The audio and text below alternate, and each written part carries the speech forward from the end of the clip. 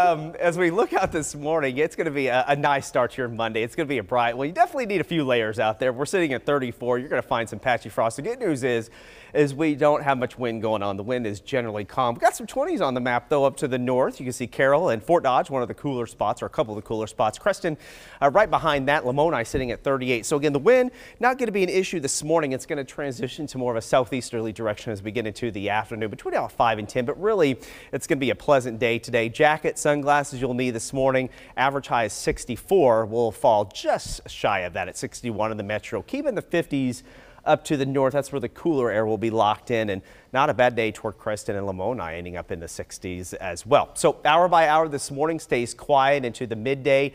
You'll notice clouds increasing overnight tonight ahead of a warm front that's going to move through and may spark off a few showers.